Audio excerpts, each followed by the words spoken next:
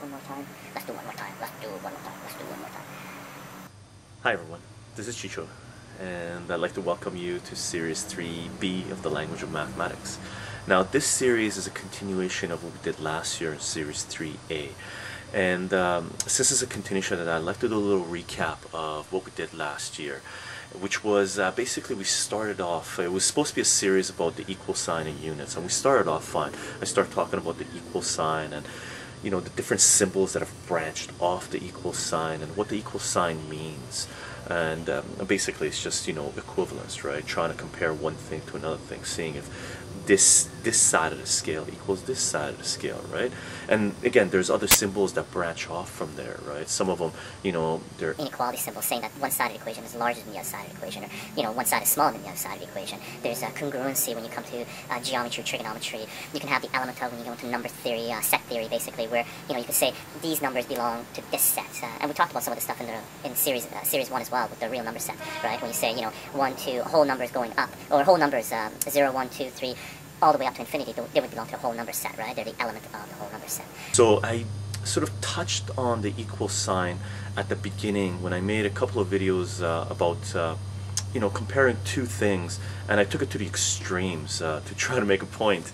I went to the smallest thing that we've been able to measure in the real world, and the largest thing, some would say the largest thing that we've been able to measure in the real world, and that's black holes and elementary particles. And I put a couple of videos together just at the beginning, try to emphasize the point that when you go down, when you break it down, when you're talking about two things, you can always compare two things. Initially, a lot of teachers say when they're initially trying to introduce units to people, and I've done this myself too, is they always say, you can't add apples and oranges, right? If you go apple plus an apple is, 2 apples plus 2 apples is 4 apples, right? And your units there would be apples. And, they say, trying to make sure that students don't add the wrong units together, they say, you can't add apples and oranges together, right? And I've done this myself, and guilty of it myself.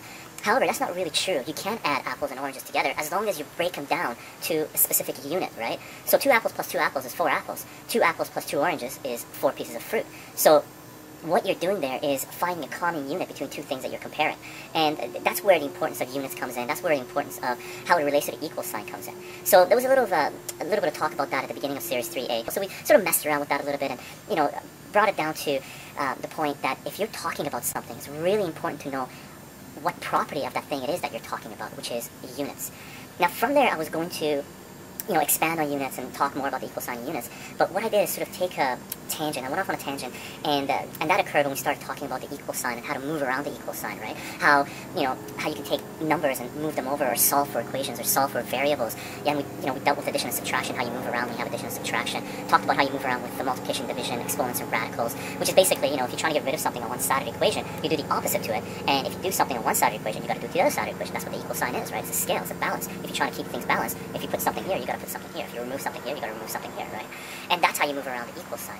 We also talked about, one tool I like to use, and I teach this to a lot of my students, is cross multiplication. I know most people I've encountered hate fractions. So what I like to do is get rid of fractions initially, anyway, with simple equations. Get rid of fractions right away. And if you have one fraction equal to another fraction, all you do is take the denominator here, and you cross multiply up, right, across the equal sign, and that gets rid of your fractions. And we talked about that a little bit, and sort of solve equations. And we solved some simple equations. From there, we kicked it into quadratic functions, quadratic equations, which are basically anything in the form of ax squared plus bx plus c. And these are just polynomials. Quadratic equations are polynomials of degree 2.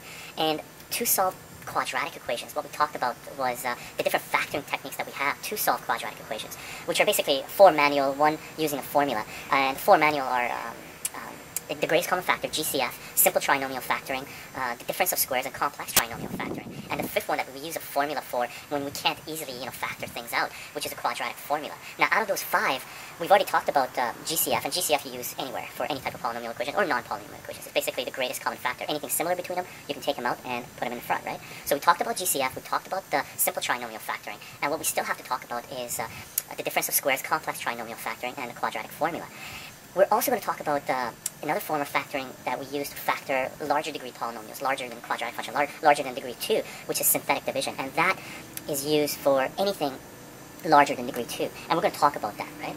So what we ended up doing was, talked about quadratic equations specifically, and some other, some higher degree functions as well, where, we talked about what it means when we're factoring a quadratic equation, or when we're factoring a polynomial equation, which is basically factors of anything. Factors of a polynomial equation or quadratic equation are the x-intercepts, and there's multiple terms that mean the same thing when we're talking about factors, right? When we factor a quadratic equation, what we're getting, the solutions, are basically the x-intercepts, where the function crosses the x-axis. And you also refer to that as, the zeros, the solutions, the roots, the factors, and, the x-intercepts. So whenever you're factoring for something, when you get x equals something, multiple things, or, x only equals, one number, what you're really getting is solving for, what the solution gives you is where the function crosses the x-axis. And we talked a lot about this.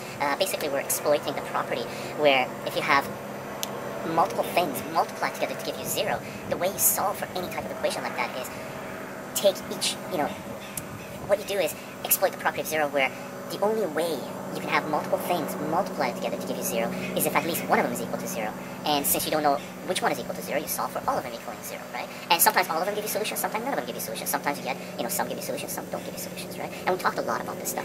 One of the things we did when we were solving equations, we talked about, some of the things that you cannot do when you're solving an equation, which is eliminating solutions, dividing by 0.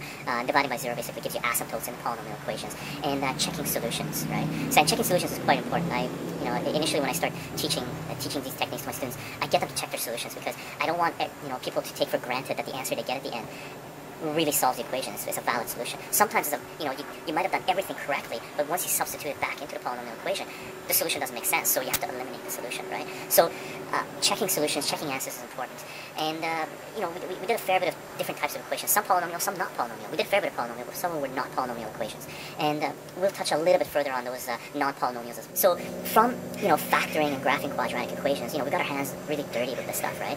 And from there, at the end of Series 3A, what we ended up doing, what I did was take a step back and went, in depth into the terminology of what a polynomial equation is. And I put up 3 videos towards the end talking about polynomial equations, talking about, what they can give you, what the x-intercepts means. And we sort of did a summary and defined a lot of terms and explained what it is that we're talking about when we say polynomial equations, right?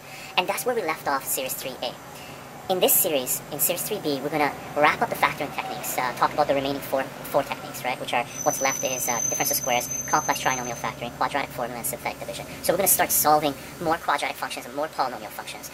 And we're going to talk a lot more about polynomial functions in general, and start graphing polynomial functions, and maybe see where we can apply them, and some of the polynomial functions or quadratic functions that we have in the real world, right?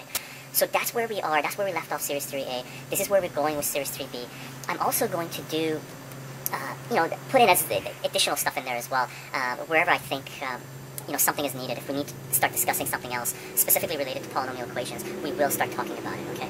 So this was sort of just a quick little recap, just give you a, rapid explanation of what we did last year. And I forget how many videos there are. It's 2 to 3 hours worth of material on there, 4 hours maybe, worth of material on there that we're sort of recapping. If you're not familiar with that series, you should take a look at it, because what I'm going to do is probably just jump, continue that right away. So I'm not going to do too much recap, and the videos coming up. I will do a little bit just to, just to remind everyone what it is, what's going on, and what we're talking about, so people aren't lost, because there has been a few months gap, a year basically, since I did the last video, and that's about it. That's what we're going to do for Series 3B. And one thing that has changed for this year is, for the previous 3 years, what I did was, I had the summers off, so what I would do is do as many videos as I could for the summer before my work kicked in the fall. And in the fall, I would take a break. One reason I did that is because I had work coming up in the fall. And the other reason was the weather was nice, so I could go outside and do my videos, on walls outside, right? That's changed. My schedule has changed because math, these videos, this is the project I'm going to be focused on for the foreseeable future. So I'm going to continue Series 3B until I'm satisfied that we can, end it and then start the next series. And the next series, I'm not sure if it's going to start right away after the series is done or not. I might take a little break and do a little bit of back-end work to hopefully get the websites up. I'm still going to do that on the side. That's one of the things I'm going to do while I make these videos. But so this thing is not going to end, in a couple of months or whatnot. I'm going to continue this and probably shoot into the winter. It's going to be, I'm going to go into the cold, so you're going to see smoke coming out of my mouth, and I'm going to be dressing a lot warmer. And one thing I'm going to do, as soon as the weather starts getting a little colder, is I do miss my beard, so I'm going back bearded style. So hopefully for this series, you're going to see a beard slowly growing on me. Okay. Anyway, that's it. I hope that's, that reminds people, if you followed it from Series 3B, I hope that reminds you of what we did, and I hope you're looking forward to this year, because I am. I'm seriously looking forward to it, and I got a few lessons already organized to shoot, and we'll take it from there. We'll see where we go, and welcome back. Glad to be back again, and I guess I'll see you guys in the next videos.